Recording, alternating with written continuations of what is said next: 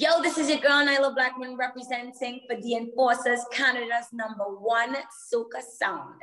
This is the Enforcers, and we have on the air an artist that is truly flying the cultural flag for Trinidad and Tobago worldwide. Singer, songwriter, dynamic performer, entrepreneur, SOCA royalty. NAILAH BLACKMAN, welcome back to the SOCA Group. Hi, how are you doing? Good. First off, as a proud Yuma DJ, I just want to commend your performance with Drupati at the Road to Stage performance. It was excellent.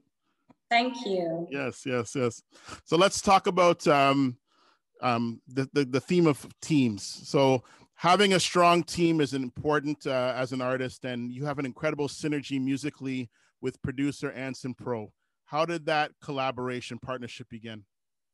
Funny enough, it started, I think, back in 2015. Yeah. I met him at a publishing conference, and we just hit it off. He actually used to hit me up to do background vocals for him. So I started doing background vocals for his other artists at the time, Pretty. Yes. Like I was just doing more pop and indie type music, not really soca per se. And whenever he had free time, because you know, as a producer, you have to try to make money to support your family. So whenever he had his like downtime, you know, he would stick me in for like a few hours or whatever. And I used to work with him like that, just on like random little projects. And if I would want to record like a cover song or whatever, you know, he would do me favors. And then one day I came to him and I was like, you know, I think I want to do soca. And he was like, oh my God, I'm so happy you said it, because, you know, every other producer that I went to that I told that I wanted to do soca, they were like, nah, don't do soca. Soca will spoil you. Like, your voice is so nice and it's for this and it's for that. And like, so nobody was thrilled at the idea of me doing soca. And he was the first person that when I said I wanted to do soca, he was like, yes, let's do it. And that same day, we worked on Workouts, and that was my first ever soca song working with him. Like soca song as a grown up, because I did soca when I was a child. Yes. But yeah, and then we got Kess on the track, and that the rest was history. So that happened at the end of 2016. So he and I would have been working for like around a little bit, like a year and a half, maybe you could say 2 years, basically, at that point in time. Yeah. And then after Workout, you know, he felt the need for me to have a manager, and he then took up that whole other mantle to be my manager after that. So yeah. Amazing. So let's continue along the theme of a team surrounding you, and touch on, how did you assemble your band, SOCA?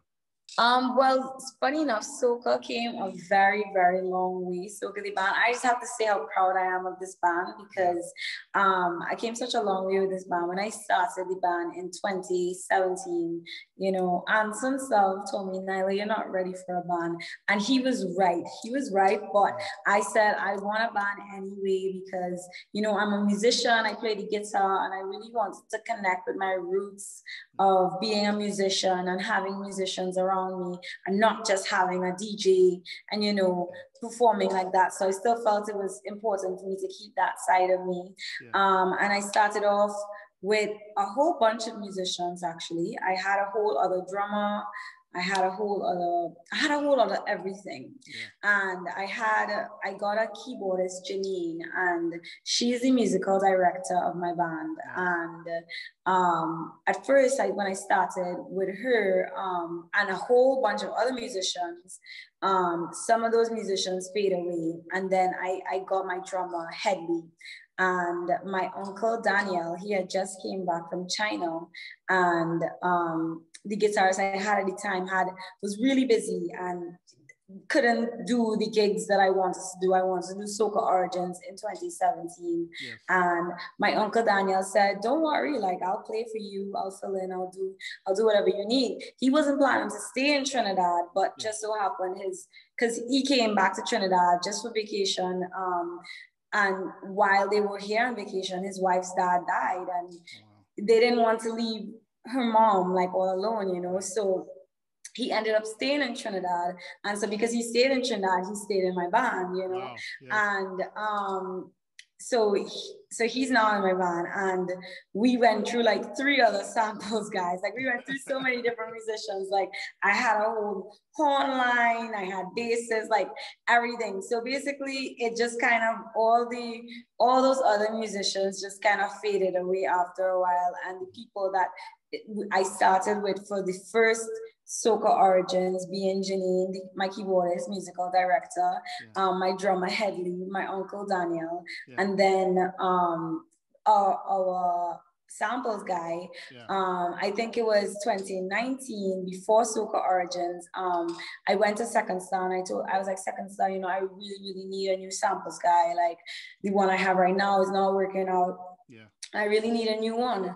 And he was like, okay, well, you could borrow my sample man, but if you take him, you and I will fall out for life. And I said, okay, no problem. I'll just borrow him and I'll give him back and whatever. I still have him. Big up Second Star. So Miles is now my samples guy. I mean, he still works with Second Star as well, but you know, Second Star is probably just not doing as much. But so yeah, we've been working strong. And funny enough, I don't have a bassist anymore, but it's fine because my keyboardist actually, she plays the bass and plays keys at the exact same time. She plays the bass on the keys. So it's a 4-piece. It's very small and compact now, and I like it like that. So yes. Excellent. Let's talk about NAILAH BLACKMAN, the entrepreneur and the boss moves that you're making. Explain to the world what NAILAH is. It's NAILAH. NAILAH. Okay. It's spelled like NAILAH. But NAILAH is a semi-acrylic press-on nails. So over the COVID lockdown, you know, I love to go get my nails done. I also play the guitar. So sometimes, you know, I want long nails to look fancy. And then other times I will need to have short nails because I play the guitar. And I always just find it so hard when you go and you sit down and you get your nails done for like a whole 2 hours. And then you have to like take it off prematurely because you have a gig and you have to play your guitar, and it's just so inconvenient sometimes. And just not being able to go to the salon during quarantine, it just had me thinking. I was like, you know, like press-on nails would be fire. Like it would actually be cool, but I don't just want like, you know, the cheap quality that you get in the drugstore. Like I want proper quality that is real good. And, you know, as I was speaking to my nail tech, Carla, she was like, you know, NAILAH, it's not feasible to do full-on acrylic nails because there's a reason why girls come and get their sets done. She said it costs a lot of money. You will never be able to make back the money if you do acrylic nails. And I was like, you know what, you're right. You're the expert at this. So how about we find a middle ground? How about we do the nails like that is what press-on nails are, but then also make them semi-acrylic so that they have a tougher, better quality. And she was like, that's a fantastic idea. So she and I put our heads together. I come up with these designs because, you know, I like certain things and I'm selling it and it's my brand. So she does the entire production right out of her salon in Trinity. So Creative Nails by Carla and NAILAH came together and formed the brand NAILAH, which is semi-acrylic press-on nails. Ladies, check out NAILAH. Yes. Excellent. So let's talk about an incredible new project that you have that we've been playing on the radio, Melancholy. How did this song come together, and what's it all about? Well, for starters, as 2021 began, you know, everybody thought when 2020 was over, it was going to be like, boom, reset, back to great life. But it didn't really happen like that, you know, just kind of like an extension of 2020. You know, Carnival was canceled. That's a big deal for people like me. You know, Carnival is not just our bread and butter, but you know, it's culture, it's the energy, it's the vibe. It's what keeps us pushing for the rest of the year, and it's such a big part of who we are as Trinidadians. And like just the thought of not having carnival. Like I didn't have SOCA Origins, which was my concert that I do every year for my birthday in December. Everything is changing, you know, everything's different. Nothing's the same. You know, you can't just go and hang out with a bunch of friends and throw a party. You can't just do the things that you're used to doing. And like, even with relationships, like so many relationships in my life shifted or ended in 2020. And I was like, wow, this is such a serious thing. So many people I know, families died, you know, a lot of people were going through turmoil. Like even within my family, so many things happened to people that I just did not foresee. And, you know, life can get you really down sometimes, but all these changes can make you feel very overwhelmed, anxiety. There's all these things that we don't necessarily talk about in SOCA or pay attention to. And I was like, you know, I want to sing a song that acknowledges the bad, but makes you understand that there's good ahead and that there's more to come, and that you can get over any trial or tribulations you may be facing, any sad or down time. There's a song to keep you true. And I just wanted to tell my truth of how I was feeling. I didn't want to just write a song that would have been a song that, okay, maybe I think this is what people want to hear. Like I wanted to write something real, something from my heart to actually touch somebody this year, because I think in this cycle of carnival that we have, you know, you'll be like, okay, let's write a song for the road or write a song for this or that. You know, carnival sort of dictates the level of our content. And I was like, you know, I just want to create content that just feels like me, how I feel right now, how I might feel tomorrow, how I felt yesterday, you know. So that's where melancholy came from. It came from my heart. And I think it's music for the soul. So Excellent song. So let's talk about your virtual concert that's coming up today. So everybody, after the show, we're going straight over to Fire. Let them know about Fire. What's Fire all about? So Fire is literally the most fire concert you're probably going to see for 2021. Like, it's crazy, honestly.